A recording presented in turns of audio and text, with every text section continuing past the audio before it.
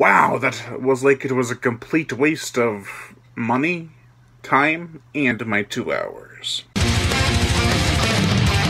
Welcome to the horror show. You realize there is nowhere to run. You know, came to fight. Paranoia is getting alive.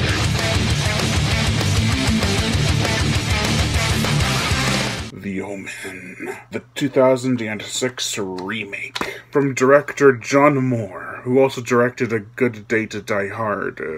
Comes a remake that not only came out 30 years after the original, but it also has a significant release date. The plot, it's the same as The Omen, the exact same. On June 6, 2006, a writer dished out a simple and easy script that they eventually found it to be so identical that they gave David Seltzer writing credit. Ouch. There is a scene added in here where the nanny runs out after the car, which was in the book, but not in the original movie. So either David Seltzer dabbed his knowledge of his book into the movie, or the original writer wasn't as unoriginal as we thought, with the cameo by Harvey Stevens, the original Damien, and that crazy nanny added climax change. This movie doesn't feel like it spits in the face of the original. It's a well-shot movie with some great cinematography. It really feels like mid-2000s all over again while watching. What with the outdated technology and, so much to an extent, the attire. Liev Schreiber from Scream 2 and 3 is a good actor. I think he was miscast in this movie, though.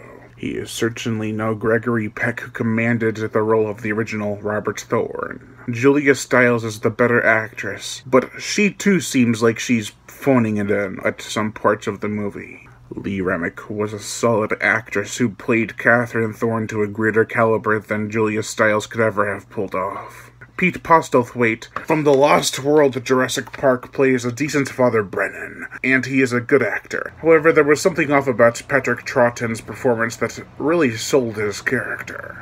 Giovanni Lombardo Radis from Cannibal Ferox, City of the Living Dead, Stage Fright, and The Church plays the small role of Father Spilito, and it's a very minor character in both versions that was decently pulled off in both versions. Michael Gambon from Sleepy Hollow and Harry Potter from 3 On, he was Dumbledore, plays the hell out of Buchenhagen. It is definitely a highlight. I wished that in the scene where Robert and Jennings, David Thewlis met up with Buchenhagen was extended. In the book, Buchenhagen doesn't trust Jennings and therefore tells him to bug off. Buchenhagen.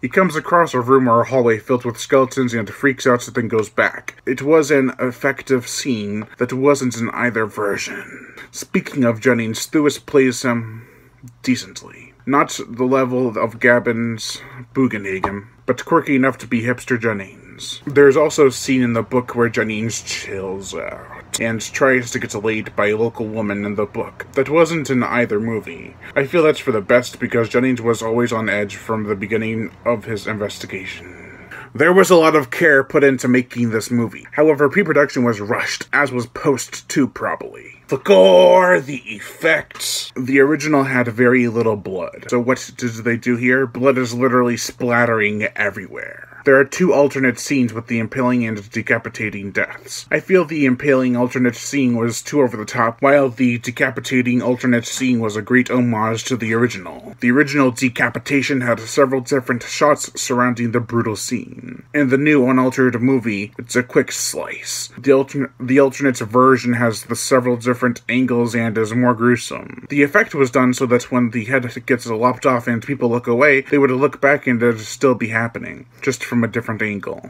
Classic. Not so much in here. The musical score, it's great. Not as iconic as the first, but it could have been rushed and worse. It could have been a standard score that was uninteresting. It was almost that, but it redeemed itself during the end credits with the original Omen theme, just an altered version. In about every way, this is a terrible waste of time. It's unoriginal, bland, over the top when need not be, and filled with some absolutely poor jump scares. Like Omen 4, The Awakening, however, I still found some positives with it. It is not the worst remake, which I originally thought it to be, but it could have been oh so much better. Overall, I give The Omen, the 2006 remake, a 1.5 out of 5.